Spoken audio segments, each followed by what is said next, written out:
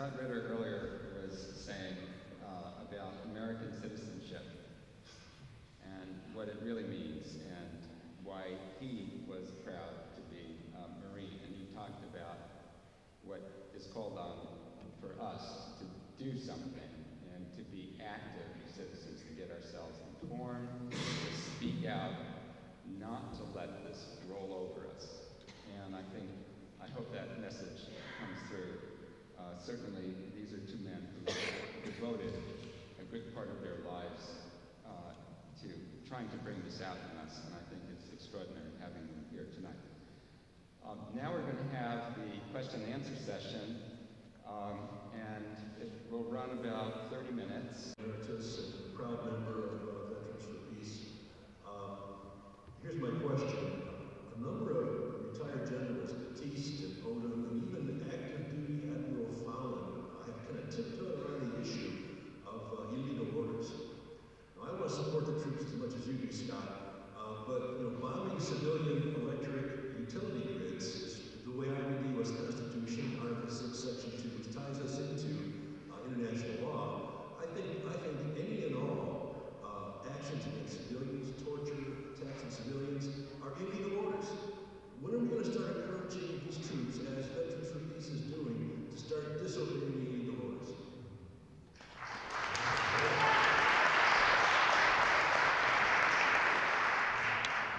It's a powerful question and a very relevant question. None of us want to do something that furthers the violation of law, especially in times of war. We are all students of history. We understand the reality of the Nuremberg Tribunal and what they stated the ultimate war crime to be, which of course is the planning and implementation of a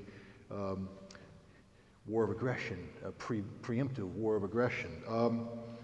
War is a horrible thing. That's why I favor war prevention. I don't like war.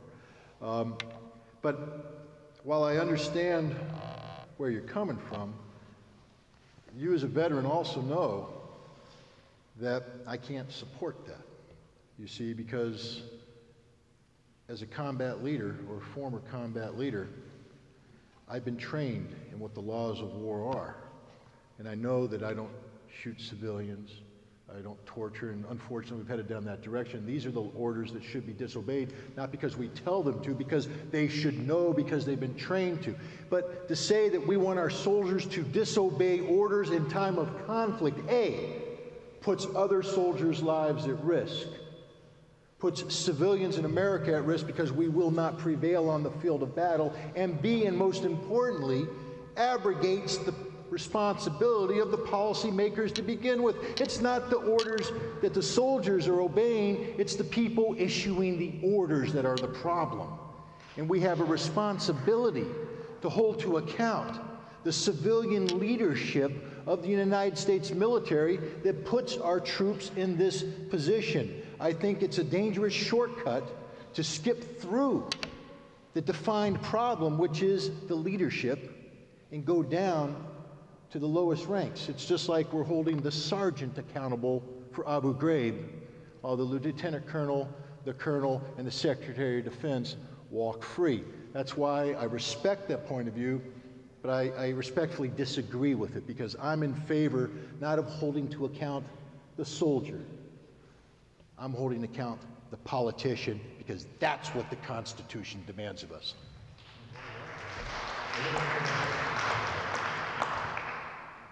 Gentlemen, thank you for being here tonight. The Baker-Hamilton report of the Israeli-Palestinian conflict at the center, was one of the factors that put at the center of the Middle East crisis that we're in. On balance, how would you weigh that? We hear about Iran, we hear about Iraq, it's the peace movement somehow has not got its arms around the Israeli-Palestinian conflict. And I can say to you that you were preceded by Mayor Sharman Walton, I believe, last fall. And so we've heard about the Israel lobby, but could you, one of you briefly respond? I also want to indicate that on Saturday we're having a march to stop the siege in Gaza. So there's some peace groups that are taking that action. Thank you. That's certainly, thank you, sir, for the question. That certainly is one of the more difficult issues for the Americans to discuss for all of the reasons with which you are aware. The Baker-Hamilton report, which was the Iraq policy thing, it did make clear that an awful lot of people in that part of the world and elsewhere look at the occupation of Palestine as one of the key things. And it's not too difficult to understand why, but for those of you who are having the problem, let me try this very clumsy analogy. There are women's groups in this country who care deeply about the status of women in some other country, distant, where the inhabitants are not racially, ethnically, linguistically, or any other way similar to us, but there is a Y chromosome that links American women to the women there. They are women together, and they're concerned. Perfectly understandable. But in the case of the Middle East, where the people, the inhabitants, are linked religiously, ethnically, perhaps even in a familiar family way with the people of Palestine, that linkage has a lot more to it than merely one chromosome. And they feel very strongly about what's being done to it. That perhaps a very shaky illustration would be the incredible reaction in the United States after many, many months of not paying any attention, when those 6 American nuns were killed in Central America, you remember? Oh my God, they're killing American women, ah! So you can ignore Palestine, but at cost, at cost. The day that Secretary Baker and Congressman Hamilton released their report to the White House, that night they came to the U.S. Institute of Peace in Washington to brief the membership. I was invited, I was there. I wound up standing next to a retired admiral, a friend of mine who had been one of the staffers. And during one of the pauses, I asked him, I said, how many of the 10 members of that commission know anything about the Middle East? And he said, Ed, they've all been there. And I said, that's not an answer to my question. Let me try it another way. If I were to take a map of the Middle East and erase all the country names, how many of those 10 people could fill it in correctly? And he said, don't go there. Okay, I understand this. You ignore the occupation of Palestine at cost, at a price. But one of the phrases that you use, and I will get off here very quickly, you cannot speak intelligently about ending the Israeli-Palestinian conflict, because that is not a conflict. A conflict is between 2 nation states that have borders and armed forces. That's a conflict. What you have in Palestine is an occupation. The Palestinians have no territory, they have no army, they're occupied. And you really cannot speak intelligently about Israeli-Palestinian negotiations, because when the democratically elected leader of the Palestinian prisoners meets with his Jewish jailers, he does not go there to negotiate. He is the prisoner. And you can't talk about a peace process because there's no war there. So the language that we use seriously obfuscates the nature of the problem, which is one word, it's an occupation. You cannot, under the UN Charter, you cannot put your population into an occupied area, and the United Nations recognizes armed resistance to an occupation. So the question is, who's right? Well, that all depends entirely on where you stand. The difficulty that we face with Palestine is that people tend to blame us for heavy involvement in what's been going on there now for 40 years. Doesn't mean they're right, don't misunderstand me. Perception is reality. The only thing that's real is how you perceive things. And they perceive us as partly responsible for what's been happening to the Palestinians for 40 years. They don't blame us for Darfur. They may criticize us for not doing more to solve the problem, but they do blame us for that. And if you add that problem to the load carried by our operations in Iraq and in Afghanistan, and heaven forfend in Iran, there are going to be 1.5 billion people in this world who are not going to appreciate it because we're talking about Muslims, and Muslims care about Muslims.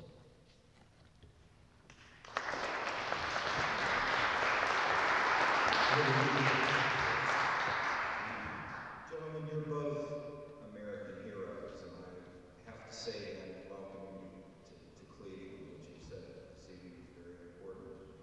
There was a very disturbing report on National Public Radio this morning that the Bush administration, through the Pentagon, the State Department, is negotiating what appears to be a treaty with the government of Iran that essentially puts us there permanently, or I'm sorry, Iraq, and it essentially puts us there permanently for the purpose of defending the government from all threats, internal and external. You're aware of what I'm talking about. I'd like you to comment on that, but I'd also like you to comment on, is there a nexus between that arrangement and what's going on with the administration in March toward war with Iran?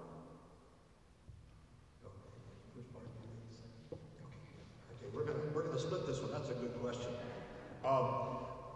The partial answer to your question about this arrangement with the government of Iraq, I think, is reflected in a question that was asked of me once, television network, and they said, what do you think of this new American embassy being built in Baghdad? And I said, that's not an embassy. That's not an embassy that I have any familiarity with. The people who work there are crouched down behind the blast walls, the barbed wire, and the sandbags. What kind of interface do they have with the people? How do you go out in your Humvee with the helicopters and the armed guards and the Kevlar vests and talk to the folks? And you say, you're happy we're here? Oh yeah, really. I'm just happy as hell. I mean, hope you stay forever. And the ambassador there, Ryan Crocker, who is a personal friend of mine, he and I served together in Baghdad when I was there. Ryan Crocker is not an ambassador, he's the proconsul. I mean, he essentially, tells the Iraqis what to do. That's not the kind of embassy that I'm accustomed to, because the relationship between the United States and Iraq is that of an occupier and an occupied. Similar in some ways to the situation in Palestine. So if we are talking to the Iraqis about having to stay forever, it will call you back to the end of World War I, when Lawrence of Arabia persuaded the Arabs to rise up against the Ottomans with the promise that they would then be made free. And were they? No, as a matter of fact, they weren't. Britain took over Iraq under a UN mandate, sliced off Kuwait as part of that. France took over Syria, sliced off Lebanon. You knew that, of course, yeah. A colleague of mine in the Foreign Service was born in Beirut, Syria, when his father was serving there. And we have left a legacy of serious problems. The Iraqis were abandoned by the British from 1918 to 1932. The British were there trying to do precisely what we're trying to do, and using airplanes to bomb recalcitrant villages, ordered by Winston Churchill, the minister of the first time that they used Air Force against civilian targets. And they said, this isn't working, and they left. But it's important to remember, it's important to know that Iraq, the location, has been overrun 16 different times in recorded history by the Hittites and the Sassanids and the Egyptians and the Israelis and the Crusaders and the Mongols and the Ottomans and the British and the Greeks and the Romans. Hey, they've been there. This has been done to them. You got to think about that before you talk about staying a long time, because the bullets will not stop flying. Second part.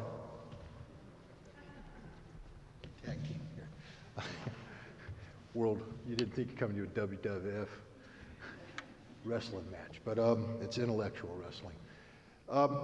What's going on with the permanent base? Is it a jumping off for Iran, or else? Of course it is.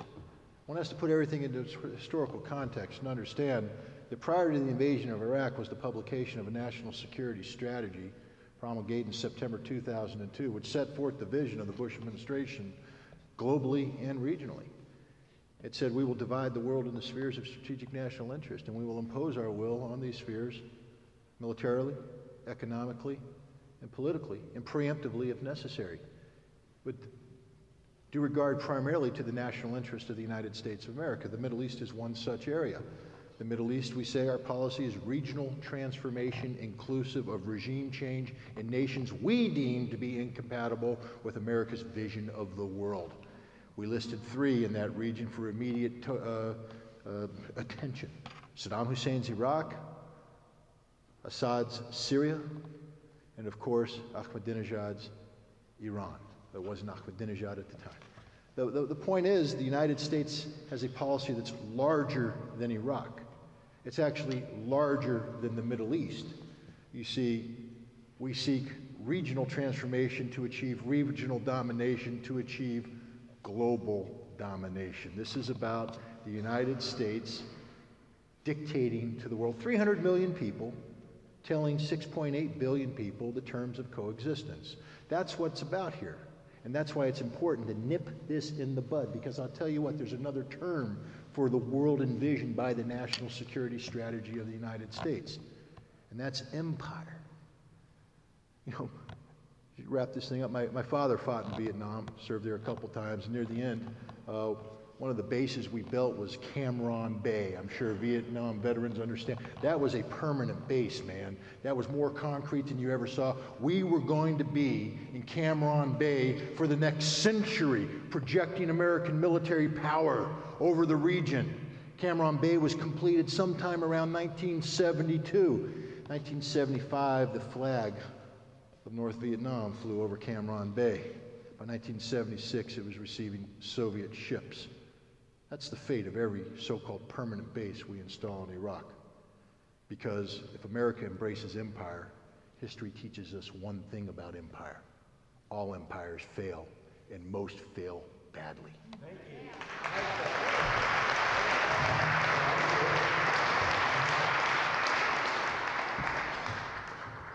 If you look up the claims that around this, the state-sponsored terrorism, the government documents generally only mention that they support Hezbollah and don't really put any, don't make any other claims.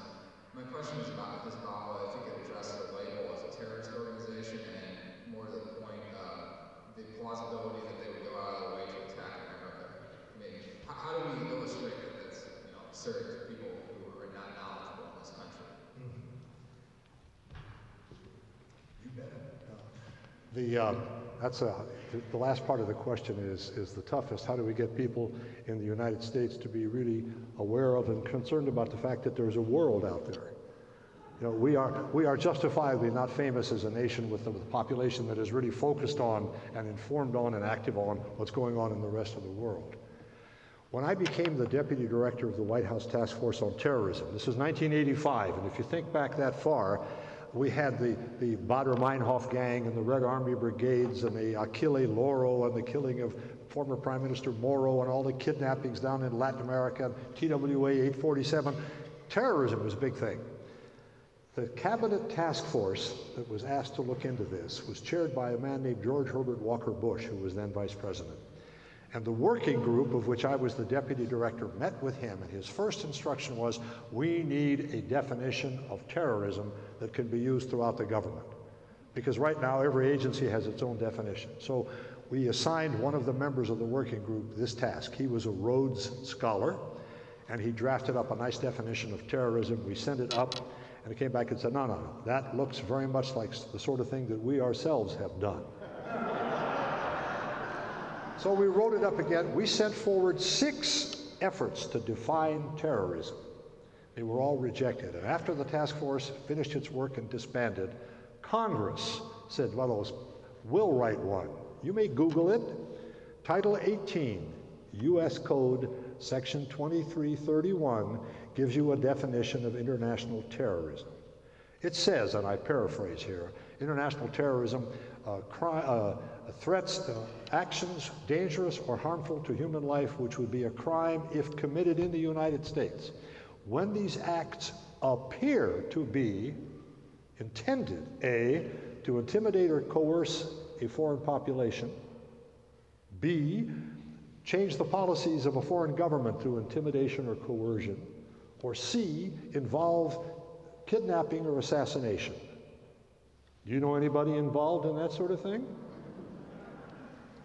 Terrorists are the people on the other side. Their people are terrorists, ours are freedom fighters.